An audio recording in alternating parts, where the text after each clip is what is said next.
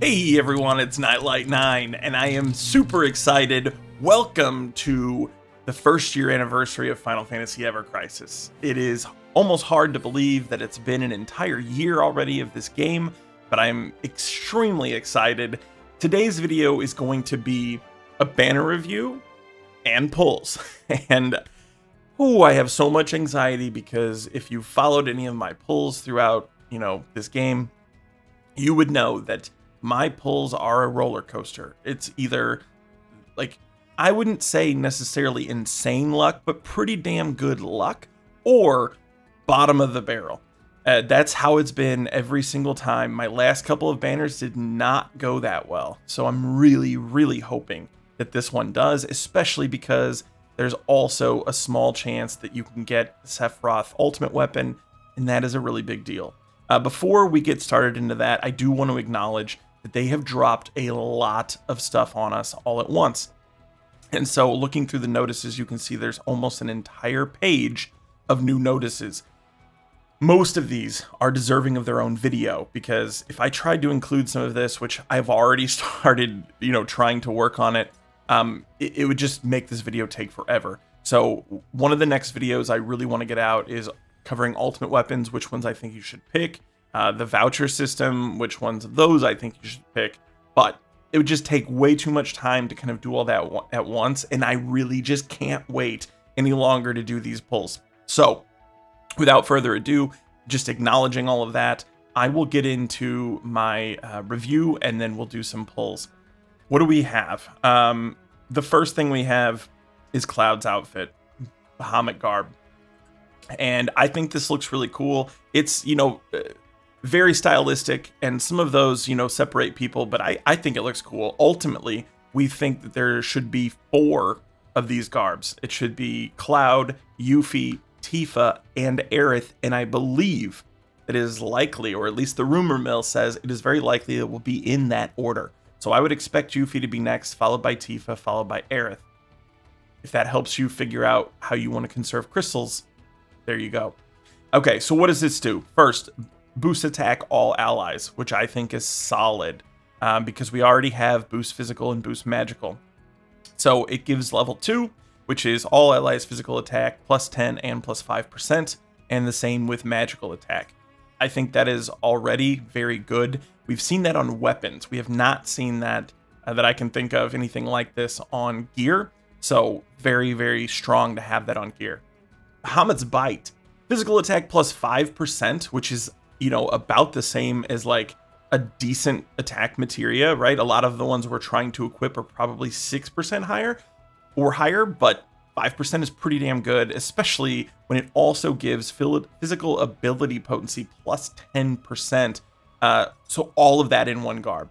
I think that makes this a must go for if you play Cloud, and I'll kind of get into it a little bit more in a minute, but I do plan to go for his costume. And again, I do think it looks really good, and I think the weapon combos with it real nicely as far as the aesthetics go. The Bahamut Greatsword is his weapon, and this is another kind of uncharted territory for us in this game, because it's got a little bit lower of a percentage than what we would expect for a weapon with power creep being what it is. However, it has some, well, from a damage perspective alone, it has a flat damage added to it as long as your HP is 50% or more, which typically 50% or more is very easy to maintain. 70% can sometimes be a little squirrely. So when I see 50%, I think this is going to be happening the majority of the time. It also hits all enemies, which, although it's not always needed, it definitely is pretty clutch when it is, and you never know what the content's going to be like coming forward, so I don't mind this being all enemies. Then on top of that, there's a haste effect, and it's not like Kate's, which is broken when it happens, but it only has a 20% chance. No, Cloud's is just every time, right? He just applies haste to himself for 20 seconds, and that's at 5-star. Also at 5-star, we see boost physical attack all allies, carrying over from what we saw at the 6-month anniversary, and plus 30 points is solid. Boost physical ability plus 12, and then I like that they've kind of redone this here. So now you can just see the support abilities down here and Circle Sigil boost, which is something I would expect to happen. So this is what we have at 5-star. Now, Tom Rom made us another card so we can see what the weapon would look like at OB1. And this is what we have. So essentially you can see, and again, this is at level 110. So some of these stats down here for the R abilities are going to look a little bit different, but 27 to 29, 12 to 15, you get a nice boost on both R abilities for taking it to OB1. The physical damage goes from 430% to 520%, increase of 90%. The haste remains the same, but the additional damage doubles from 10,000 to 20,000 additional damage. I think that is really big, and for that reason alone, I would highly encourage anyone that's going to pull for this weapon whatsoever, and yes, I do think that this is a weapon that's worth pulling for, to go to OB1. I don't, especially if you're conserving crystals or you're free to play or whatever your situation may be, but if you're limited on resources, I would still recommend highly that you take it to OB1 in one way or another, because 90% extra physical damage on the initial part of the C ability, and then doubling the damage from 10 to 20,000, that feels really good. And so highly recommended on that. As we take it to OB6, you can see that it goes up to 670%, which is only 150% more, and you need 5 additional copies from OB1. And the damage goes up another 10,000.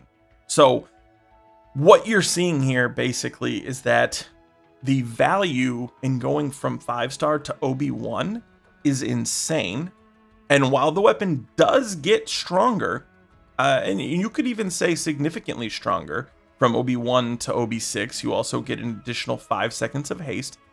It's not like, it's not even close to the difference you get from 5-star to OB1, considering needing 1 extra weapon versus needing 5, right? Because you need 5 more from 1 to 6. And then at OB10, 800% and 40,000 damage. So I believe that, you know, I haven't been able to do any testing. By the way, you also get a full 30 seconds of haste duration at OB10, which is 5 seconds more than OB6.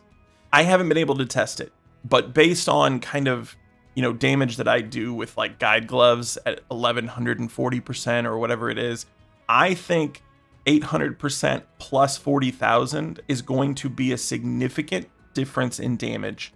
Also, as we've seen in the past, when you have a boost physical attack all allies, because it gets a separate slot in an R ability, it's not something that just is combining with regular physical attack. It's a separate thing that stacks on top of that. Because of that, we've seen people like Glenn be able to hit insane amounts of damage just because of getting an insane physical attack stat. And so that also has to be factored in when you're evaluating how good this weapon is, how much damage it will do, etc. So this is my overall review of Cloud. I think that both of these are fantastic. I think they are both definitely worth pulling for, and I plan to very much so. Now, to look at Sephiroth's weapon, it's not, I think they should have put something that made it a little bit easier to find. If anybody knows of something, feel free to let me know. But the only way that I can think to find this is to go to Exchange, go down here to the Mako Gem Exchange, and then in here, you can see what these little Mako gems can be used for. This is essentially a pity system. You get 10 of these every time you do a premium 10 draw, like we're gonna do on this banner. But this is Genji Blade. And again, it is an ultimate weapon, so you don't have to OB it. You just need to take it up to level 120. And this is what it looks like. So we have 2 charges, which seems considerably good. The initial one only takes 20 seconds to come online, and then every 60 seconds thereafter, you would build another charge up to, you know, a maximum of 2 uses. It deals 2,000% physical, magical, non-elemental damage to a single enemy. And if you think about it, that's kind of like what the summons do, right? it actually combines both of those stats, which means it's going to do considerably more damage, and it's 2000% based on that.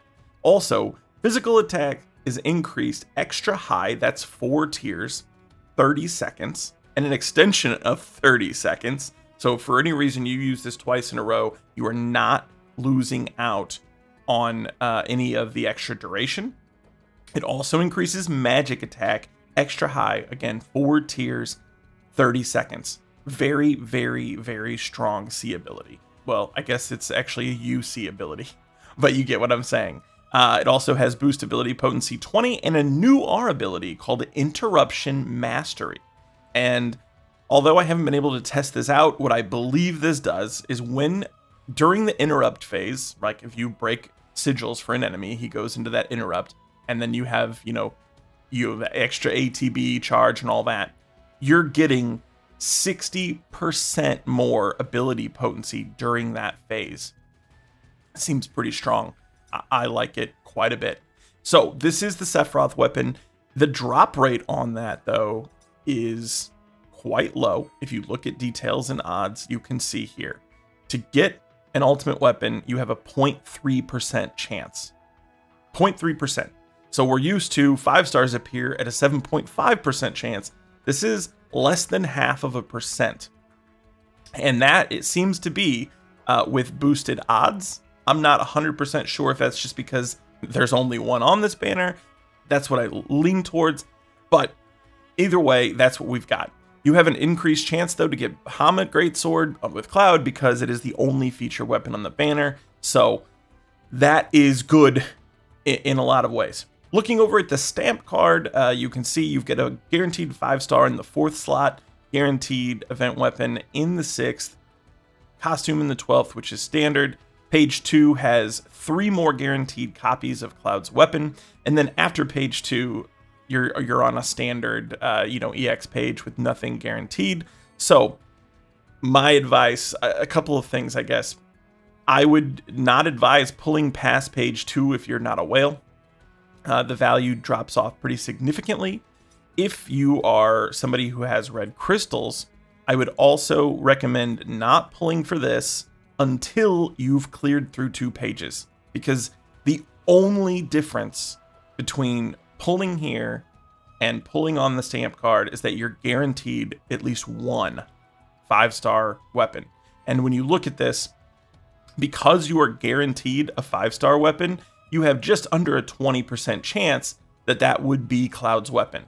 Other than that, though, you're missing out on stamps, so I would not recommend pulling for this until you've at least cleared 2 pages, because you'd rather get to those guaranteed weapons anyway. The only other thing I want to look at briefly before we go in is anybody thinking about paying, I've bought 2 packs. I had 25,000 red crystals saved up. I've been saving them from everything I've purchased. I bought one of these 2,000 packs for 10 pulls and one 5,000 pack for 20 pulls. I wasn't really super keen on this one, but I didn't know if I was going to get another better chance to spend my red crystals, because these packs, they're not that great. I'm not very impressed with them, especially from an anniversary perspective. I mean, it's okay. It's not in the end of the world by any means. I just don't feel like there's near the value I would expect for an anniversary. And in fact, I think there's less value than what we normally see out of packs with a banner. For example, this one here still only gives 10. 10 stamina tonics is whatever. 2,500, I mean, it's a discount. If you're not whaling, though, I just don't know if I see it. Looking at some of these other packs, like even this one here, if this would have been 200 weapon, non-specific weapon parts, instead of 150 with 70 memories that almost nobody cares about, like, I don't want to pay for memories. I would think this pack would be considerably better if this were 200. As it stands, though, none of these really scream to me that they're that great. If you did have the crystals, I think 3,000 for a guaranteed 5-star, 20, purples, and 100 is not bad. But again, that's not actually money. Something like this is. And I just, man, 3,200 doesn't seem amazing to me. And then here, this is even worse because it costs twice as much as this one, but while you get more crystals, technically you get less reds, like, because this should be 6,400. So they've actually said, we'll give you an extra 400 blues for taking away 200 reds. That just doesn't seem great to me. So keep that in mind if you're thinking about spending. And again, or always, don't spend irresponsibly. If you can't afford it, don't spend. And if you can, only spend what you can afford. It's a big deal. Okay. Now we've come to the part that I've been waiting for. I wanted to do this last night, but I just, I was really tired. I didn't have the energy, so I waited till this morning. I guess really quickly, I should go over my wish list for anybody who cares. This is what we're looking at. Tier 1s are the 1 slot here. We have Blue Bramble.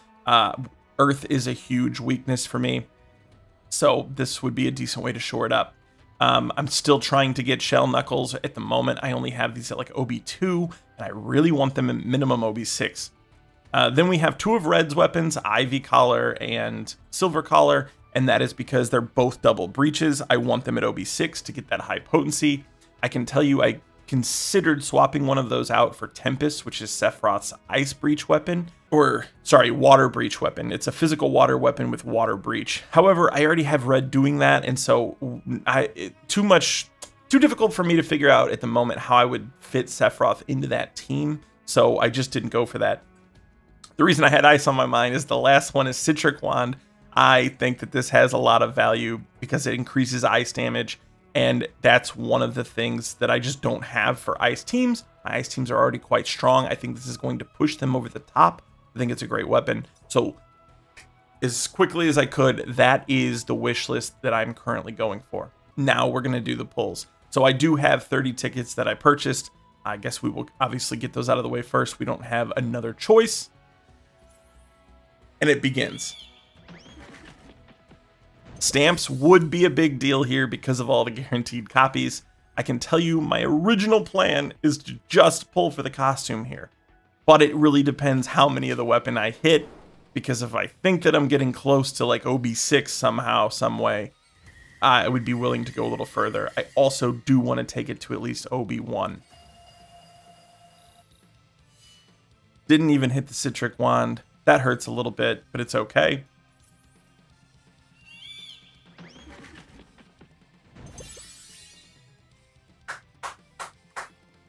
There we go, big 6 stamp. Very, very excited about that. That's going to be the guaranteed weapon, and maybe just a prediction of how this luck is going to go on this banner.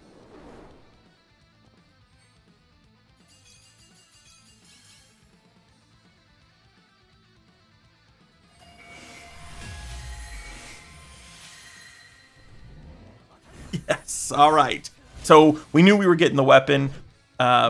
Would be really, really cool if I got 2 of them. All right. We are starting off amazing. This is only the second pull. I've got 2 copies of the weapon, and I've already cleared over half of a stamp card. Couldn't be more thrilled with that. Looking at this here again, I mean, I'm not saying that it's not a discount, but it's not something that I really want to spend, like, red crystals that I've been saving for, like, 4 months for. Okay, we're going to continue on. Also, man, it would be really cool if we could get that Sephiroth weapon. I don't expect to hit it because the drop chance is so low, but that would just make my little day.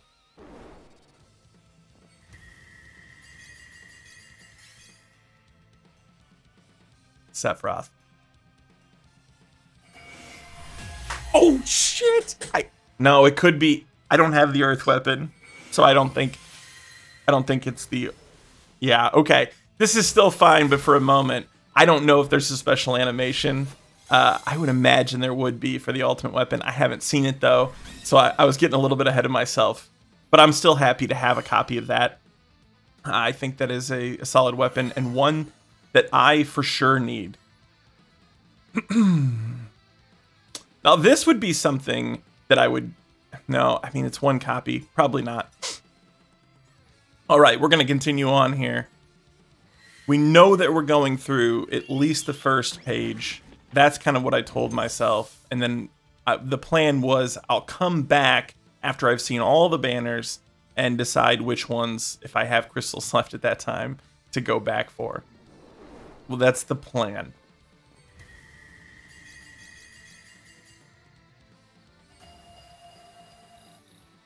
Miss on that one.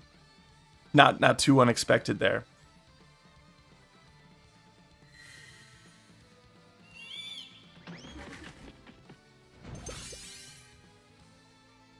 All right, something other than a 1 stamp. Still doing amazing, though, because of that 6 stamp. That was one of the most clutch things that could have happened for me.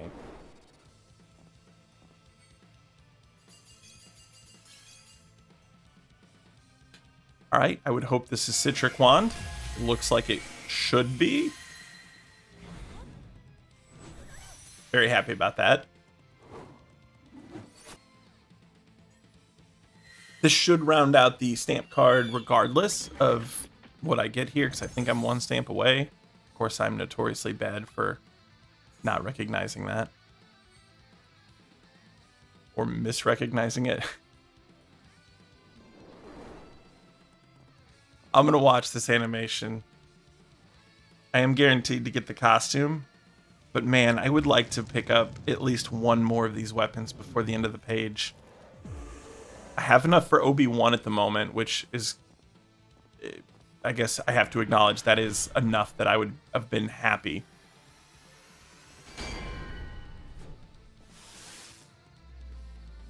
Yes. I wonder if it, you know what? I also don't know if it does that just for the garb. I hope not. I think it should give me at least a 5-star weapon or 2. Tifa in red, okay. Shell Knuckles. That sweet outfit.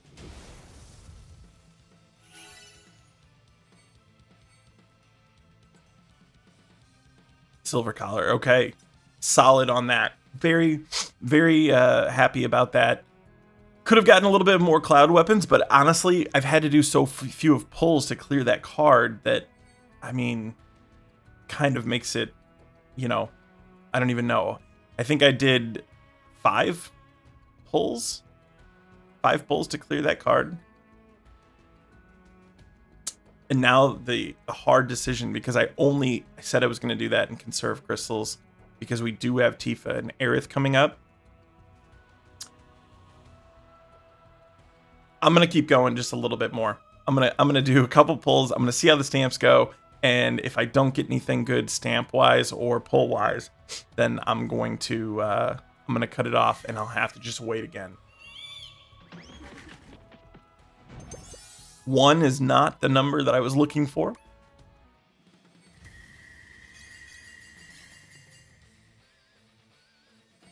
Another red, okay. I mean, that's fine. Seems to be hard to pick up these cloud weapons.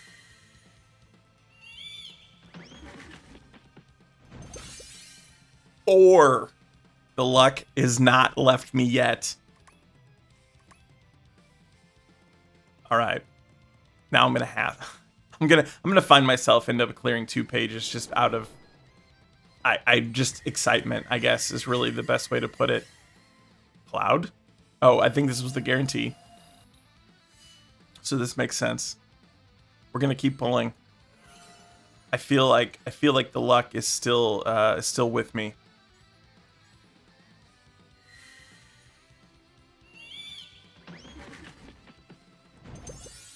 One kind of to be expected. This is a 5-star guaranteed, and again, I should have about a 20% chance of hitting Cloud's weapon here.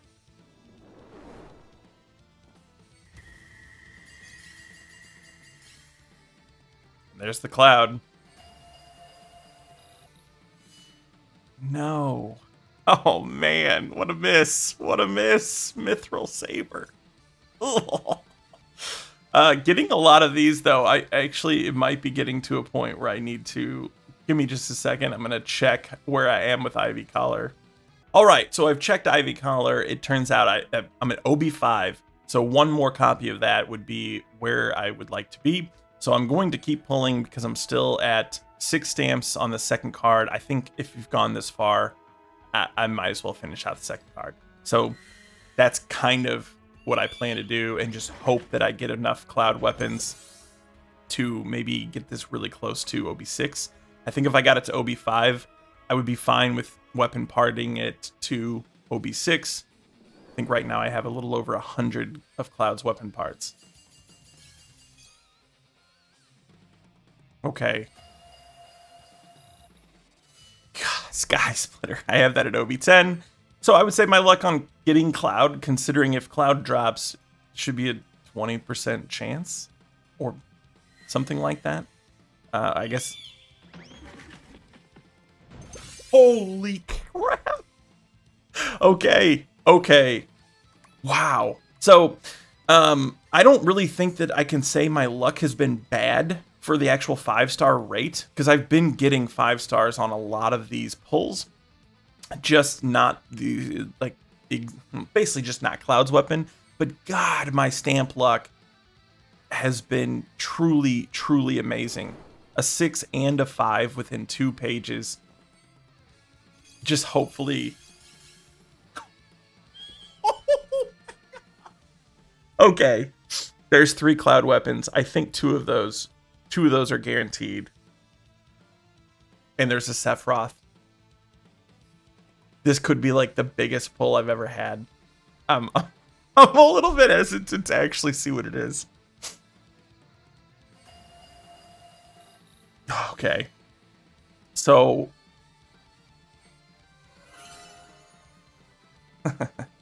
Okay, let me take a look at this really quick. So I know that we didn't get the Sephiroth weapon that we wanted. We got Blue Bramble, which is OB1, and that's perfectly fine. We did get like all Bahamut Greatswords for Cloud. Wow. That's really, really great. I still have 40,000 blue crystals left. I started with just under 70, like 68-ish. 67, I guess. So I probably did 12 pulls. Does that sound right? I don't know. I'm sure somebody will be able to see and tell me in the comments. But I think I did 12 pulls to clear 6 pages. Or 2 pages. I'm all over the place. I'm pretty ecstatic about the end of that. That makes me feel glad that I kept going. Couldn't be happier about that. I will have to kind of see where I'm at. Because I think I am at OB5. And so I do have 18,000 red crystals left. I could like pick up a guaranteed copy of his weapon for 5, or I could try to gamble a little bit and try to save 2. I don't know. I'll have to make that decision later. However, I think that was an amazing pull session for me. Didn't get Sephiroth's weapon, but I think that will be around throughout each one of these banners. I don't know, but I think so. I hope that if you guys pull, or when you pull, because I'm betting most of you will, your pulls go amazing. I hope you get some 6 and some 5 stamps. I hope that you get what you want. Subscribe for future content if you're not already. If you are, I appreciate each and every one of your support. Happy 1st anniversary. Thank you for watching.